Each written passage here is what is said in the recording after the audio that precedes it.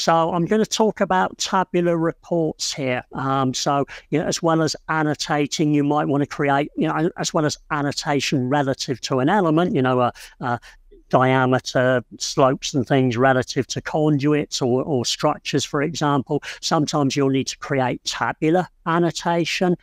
So let's have a look at some functionality to do that. If I want to generate tabular reports of my drainage data, then I've got some reporting options that I can use to do that. There's some pre-formatted reports here on the report ribbon, but I also have access to the flex tables functionality.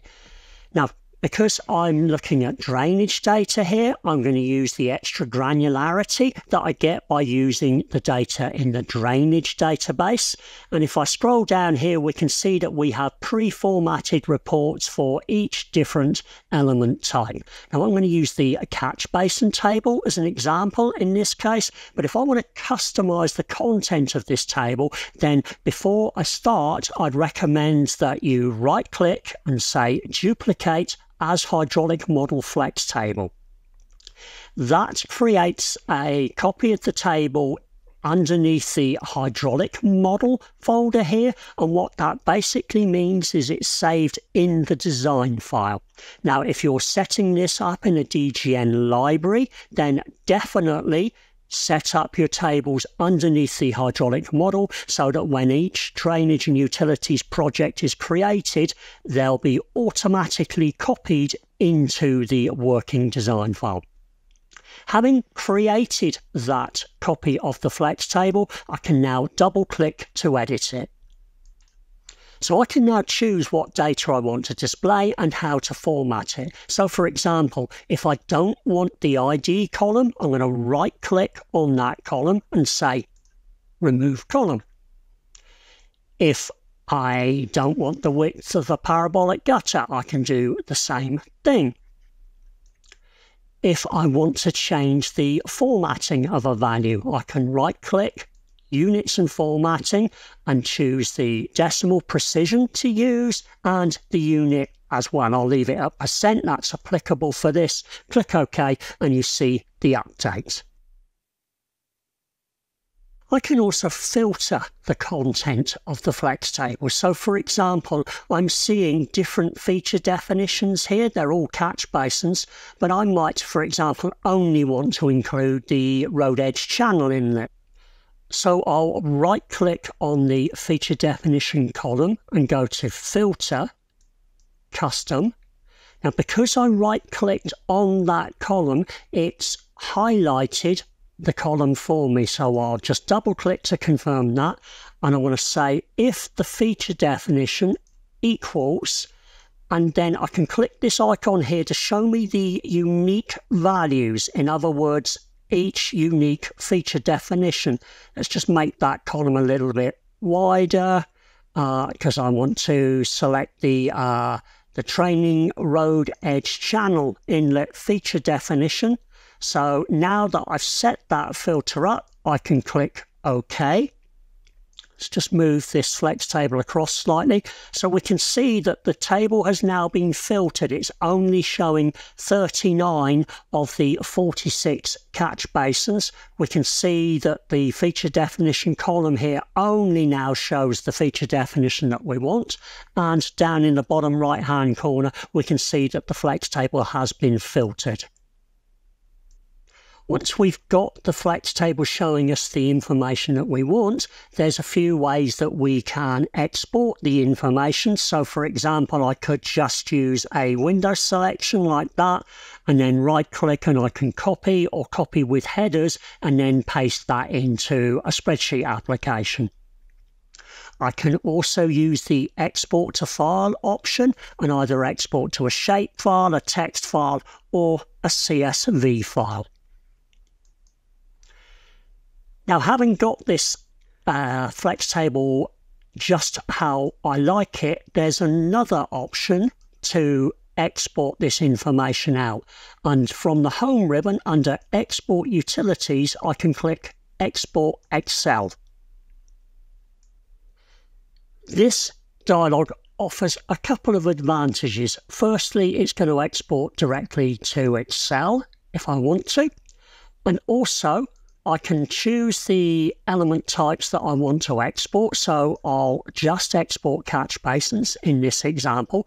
And secondly, I can choose a flex table that I've already created. Let's just select that correct row there to customize the content that gets written to the Excel file. So I'm going to pick a flex table that I've already set up here, the road edge channel inlets. And you can see from the scroll down list here the columns that have been included. Now, generally speaking, you should click in, because the flex table is filtering the catch basins that are going to be exported, you should click the publish a subset option here. I'm purposely not going to click that for a moment. I'm going to click OK. I'm going to save that as an Excel file. Click OK. In this case, I'll replace that file.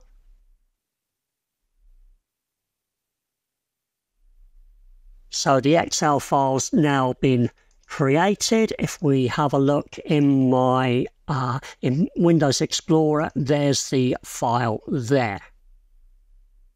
Now, if I want to embed that table in my design file, I can do that too. So if I go to the Drawing Production ribbon, I can use the Place Table functionality. I'm going to select the Excel file that I just created. There it is. Click Open. I can select a range of cells and which worksheet I want to use. In this case, I'll just click OK.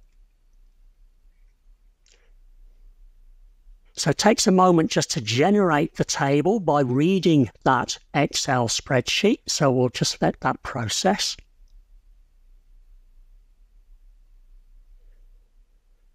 Okay, now the processing's complete. I've actually got a table attached to my cursor.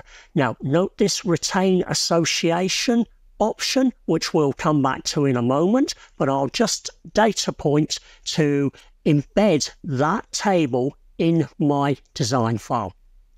So if I scroll in now, we can see the content of the table in the design file. Now, you'll note here that there's two feature definitions listed.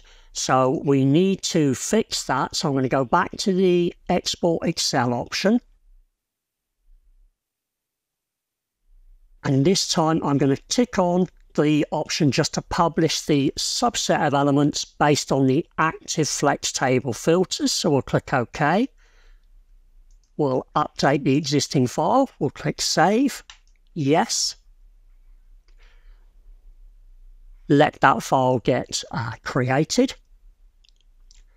And what I'll do now is I'll select the table in the design file, and because I clicked on that retain association option, I can use the refresh table option, because we know the table that has been used to generate this information, and we can refresh the table to update it so that it's got the correct information shown. And there we go, the table's been updated. You can see that it's only listing the one feature definition now. I'll just go back to the Reports ribbon and back to Flex Tables, because there's a few more flex tables which you might not be aware of. If I right-click on my table's hydraulic model and go New, there's a couple of flex tables here that I'll just show you quickly. There's a 2-row flex table and a node and connected pipe flex table. Now, I've already run those, so you can see them listed here. So let's just open my nodes and connected pipes flex table. Now, as you can see, this is listing each node. I've added the XY coordinates and the ground and invert elevations, and then it's showing me each connected pipe, its start and stop invert elevations, and whether that pipe is going into the node or out of the node. So that's quite a useful report. If we scroll down here, for example, this particular node here's got 2 pipes coming in and 1 pipe going out, so the flex table shows me that information. If we look at the 2-row flex table, this is kind of the other way round. For each individual conduit, it's telling me the upstream and downstream nodes, their upstream and downstream coordinates, upstream and downstream ground elevations, HGLs, inverts, that kind of information. So a couple of extra flex tables there that you might find useful. Thanks for watching. If you found this video helpful, please give it a like and share it with others. If you want to see more like it, please consider subscribing to this and Bentley's other channels. Thank you, and see you next time.